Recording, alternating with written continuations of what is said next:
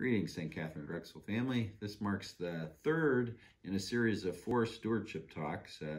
Past few weeks we've been talking about how to share our time and talent. I want to do that again today. Next week I want to talk about the third aspect of stewardship here at the parish, which is the stewardship of treasure. But back to the stewardship of time and talent. So 2 weeks ago we did mention our parish mission statement and focused on the ministries that fall under our worship commission. And last week mentioned the return of religious education, and also mentioned ministries that fall under education and evangelization. And this week I would like to focus our attention on the ministries that fall under parish community life and our justice and service commissions. So the public celebration of worship at Mass is the primary way, certainly, that we come together as Catholics to give praise and thanks to God. It is a key place we're reminded of our mission as disciples of our Lord and Savior Jesus Christ. Yet there are a number of other important opportunities and important ways as a faith community that we come together with our members and with guests. This is why the Parish Community Life Commission and its ministries exist.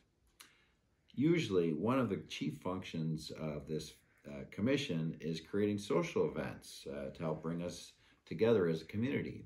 Obviously, this has been one of our greatest challenges in this pandemic because we can't come together in the normal way.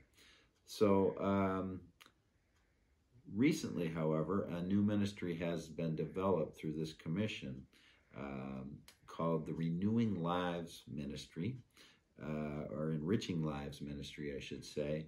And a special initiative we have under that ministry is called Operation Embrace.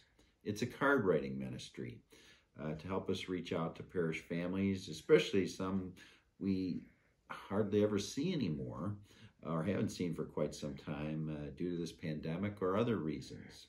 We're reaching out to volunteers who would like to be part of this ministry.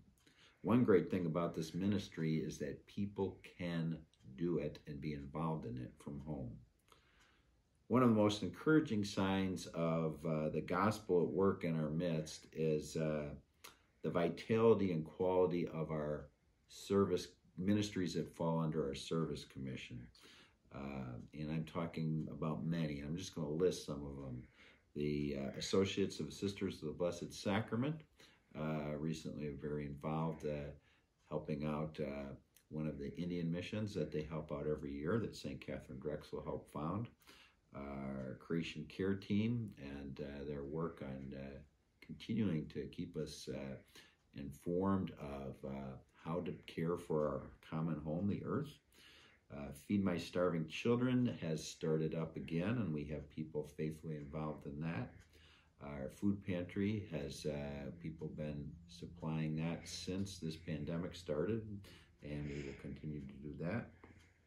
Hesed House, we've continued to, even though many of the guidelines and rules have changed during this pandemic, we continue to do our best to offer our meals when we can and offer them support. Hope for Haitians, many of you have continued to support that, even though we can't have our monthly sales. Habitat for Humanity, we've been involved in that again this summer. Ministry of Care, we're striving to do that as best we can under these new pandemic guidelines.